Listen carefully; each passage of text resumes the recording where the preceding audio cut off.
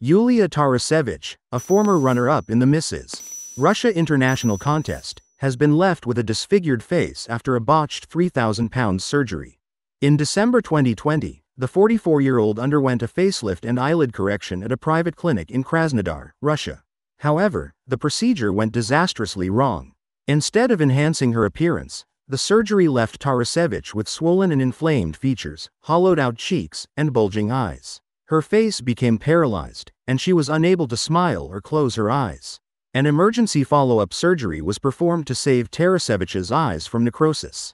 She subsequently underwent corrective surgery at a second clinic, but it was also unsuccessful. Tarasevich has since filed a criminal complaint and received £49,000 in compensation. However, the surgeon responsible for the botched surgery, Andrei Komarov, has been freed after the case expired due to the statute of limitations. Komarov, who faces 3 years in prison, has shown no remorse and continues to practice surgery in another city.